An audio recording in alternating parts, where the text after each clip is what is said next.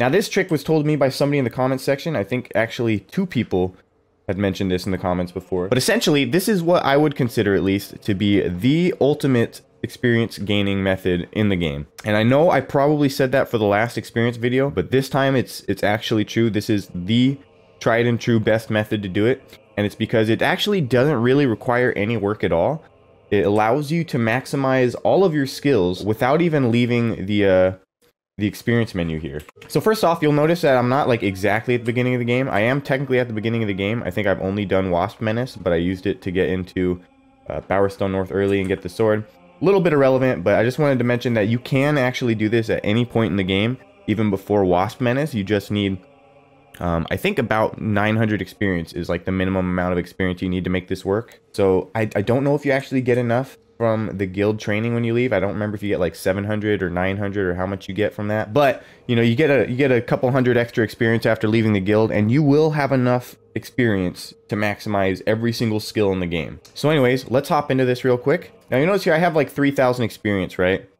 So what I'm gonna do first off is I'm gonna, I think slow time's the one. Yeah, we'll buy slow time real quick. So just to kind of bring down the amount of experience I have. So you'll see here I have 1,000 experience to work with, 1,100, whatever you want to call it. And what you want to do is basically find the 2 cheapest things you can find. So you have Fireball that's worth 500, Assassin Rush that's worth 400. What you want to do is you want to buy the cheapest one first, and I'll explain that here in a second. 400 plus 500, you need at least 900 experience to make this work. You buy the one for 400, and then you want to find the next cheapest one, which will be Fireball, and you're going to click that, but you're not going to buy that one. You're going to move over to the next one, and you're going to buy Inflame instead. So go back to Fireball, click here, get Inflame up at the top, and then you hit the buy button. And this is just like the trading exploit. If you guys haven't seen my trading exploit video, it's literally the same technique that you use, where you just use like buy menu manipulation in order to like get money, except for in this case we're doing it to get experience. What you will notice is that when you do this with experience, you will end up with a negative value of experience. And that's where buying that first cheaper spell comes into play here. Because if we were to just undo the level up with Inflame here, what would happen is it would take us exactly back to where we were before. However, for some reason, if you buy something that brings you into the negative, and then you sell something worth less than the negative value, instead of just subtracting the amount of experience, so you remember we spent 400 experience on Assassin Rush, instead of it just adding 400 back, what it will do is it will automatically reset the negative number to 0, regardless of what its value is. Now, if what you sell is worth more experience than the negative value is, it will do exactly what happened when we sold the Inflame spell, is it'll just actually do the difference, right? But if it's anything like less than value, so like it's negative 2,700, anything that's less than the 2,700 experience, if you were to sell it back, it would automatically reset it to 0. So we'll do that real quick. We will sell Assassin Rush level 2. And remember, you have to do all of this without leaving this whole like experience spending a menu or whatever. Because if you leave the menu, it will remove your ability to sell anything that you purchased previously. So you have to do all of this while you're within the menu without leaving it. Anyways though, you will notice that we went back to 0. But we do still have the Inflame skill, and we can still undo the level up on that. But now that we have 0, it'll actually give us the full value of this, and now we have 3,500 experience. And if you remember correctly, what did we buy first? We bought slow time, so we can even sell that again and get our initial 2,000 back that I spent, which that was just an arbitrary expenditure. That was just to like show that this can be done with a small amount of experience. So anyways, you'll notice here that we have more experience than we started with, which is pretty neat. Now the spells are a pretty convoluted list of things to be dealing with, so we're gonna move on to strength just so I can show you guys a little bit more. It's a little bit neater. There's only like 3 things to work with here, so it's not quite as messy looking. But you will notice that I already have 4 levels of physique, 4 levels of toughness, but the same rules apply here. The only thing to keep in mind is that you still need to buy at least one of the lowest things. So you'll always need a sacrificial buy because you need that thing to sell, and you can't go like between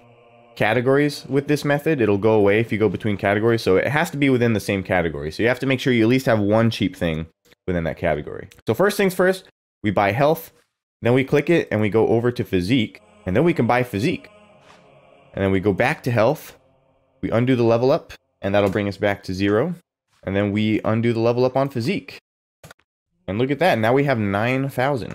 And of course, what we can do is we can buy some toughness. We'll buy the health again. And we'll go back to physique. And we'll buy physique again. And so we'll just keep repeating these steps, basically. Reselling the health to get it back to 0. Selling the physique again. Get that back. 9,000 for that. Pretty nice. After a while, you're going to have to start getting a little bit more creative with what you buy. So you'll have to, like, I don't know, maybe buy a couple levels of health or whatever. And then you could go back, buy the physique. And it's going to get, like, a little bit weird here and there. So, again, you're going to have to get creative with what you spend. And remember, if you end up with, like, extra money, which is going to sound, like, kind of weird. Like, every once in a while, you'll end up with, like, an amount of money that you can't really continue with. Which we're kind of like catching up to here a little bit. Like if we undo this level up, and then it's like, okay, well we got 9,000 or 9,000 experience, not gold. Like we got 9,000, so we can't really buy that. I suppose we could buy more levels of health, but you know, it starts to get a little bit weird. So what you can do is you can go over here, and you can spend stuff over here too. So don't be afraid. Don't be afraid to hop sections, right? Because this stuff, you can still sell this stuff back, or you just can't like transfer the glitch over to the other category. So here we are, health level 2. Now we can highlight that, go back to the physique, buy the physique, sell the health level back, and we undo the level up here. And then what we can do is sell some of this stuff again. And now we have enough money to where I could go to toughness and buy an extra level of toughness. Buy some health. And then we can go back here, buy physique again, do that again.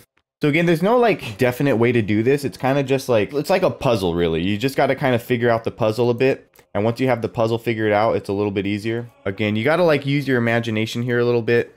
Just kind of buy whatever you can to spread that money out. Because the way it works is you only get the difference between this number here and however much this is worth. So the profit, the experiential profit that you get is going to be 9,000 minus whatever the amount of experience you have here is. So in my case, 1250. So ideally, you want to have this number be as small as possible when you buy what you're not supposed to be able to buy, so that you make the most amount of profit when you do actually sell it later. You know, because like this brings it down to negative 7,750. So that would essentially be the profit we make is 7,750. Technically minus the 400 or whatever that you spent on the lowest one, right? We can undo that level up. Got 9,000. You know, I just realized I'm an idiot. I should have been doing it for toughness. So you gotta kind of like pay attention when you're doing this, because like as you can see here, there's a much better thing that I could have been doing. I could have been getting 19,000 for it. So again, you gotta kind of like pay attention when you're doing this, because you know, things get better technically, right? Anyways, it's all trial and error. It's all like one big puzzle. So like really what matters is that you're making profit in the end. Sometimes you're going to be finding little situations like this where you could have been making more profit if you were paying more attention, but regardless, it works out pretty well. So it's not a huge deal or anything, honestly. Anyway, so what we're going to do is we're just going to buy a couple more little things here just to sort of disperse some of that money. And then we'll go back here, and instead we'll buy toughness because it's worth 19,000. So we'll get way more money for doing that. Go ahead and undo that level up, and then we'll undo this level up. And boom, we got 19,000. And then what we can do is we can go back here, and we can undo some of these level ups. We'll actually just buy that back, because who cares, right? Anyways, we got that. We got 38 there. We got 24 there. What we'll do is we'll do health, and then we'll buy toughness. And we'll sell health, and we'll sell toughness. Then what we'll do is we'll buy a level of physique. Now that's 45,000. We'll buy the health, and then we'll go back to physique. We'll buy the physique for 45,000. Which again, like, probably should be, like, you might as well, honestly. We'll do that. Back to physique, 45,000. And then we go back to the health. We'll undo the level up on that. We'll sell the physique. Means that we can actually buy this. Then we'll go health. Buy that. Go back to physique. Buy that. Undo the level up there. And then what we could do, just sell this. Actually, hold up. What we should do is get our money back, really. And then what we do is buy a bunch of stuff. And so this is where buying the other spells and stuff. Uh-oh. Game crashed. Fucking really, dude? So I guess you gotta watch out for game crashes, but to be completely honest, I kind of showed you guys, you know, the gist of what happens there. So like really it's just more of the same of what I was doing there. But anyways though, the important thing that I was trying to mention there is that once you start stacking up experience like that, and you know you can spend it in any category or whatever, right? So that's gonna be how you're gonna be buying all of your spells here. Because what you will notice is that the trick only works for whatever item is on top. Because if you were to, like, let's say I was doing this and I was gonna buy, you know, whatever. It only works for whatever's on top here. So you got Inflame on top, you got Force Push on top, you got Physical Shield on top, and then you've got Magic Power. Because if you were to try to click down to any of these, the buy thing goes away. So you can't actually use that exploit to get... I mean, you can't use the exploit directly to get all of the mana stuff. But if you're doing the glitch here, or whatever, right? Like you buy something, and then you're like, okay, well, let's buy the next level of physique, right? And then you sell this back, undo level up, and then you sell physique back. All right, so now we have 9,000 experience. So we, like, you know, I guess like triple the amount of experience that we started with. And so what you would do is you would go back to your spells and you would use that experience to buy spells that you wouldn't be able to afford before. So you'd be like, okay, now we can actually do this shit. We can get that and that. You would spend it on more or less anything that you could spend it on, right? And then you would just go back to strength. You would buy the health again, and you would do the whole physique thing again. And you would keep doing that to basically gain more free experience. So you see there, I got another 9,000 for free, basically. And you would come back and you'd buy more, so on and so forth, until you have everything maxed out. This does actually mean that there will be one eventually that doesn't get maxed out. So you are going to have to kind of make a decision and decide, okay, what skill between, I guess theoretically these two. I guess you could decide, wow, we're really going to crash again. Okay.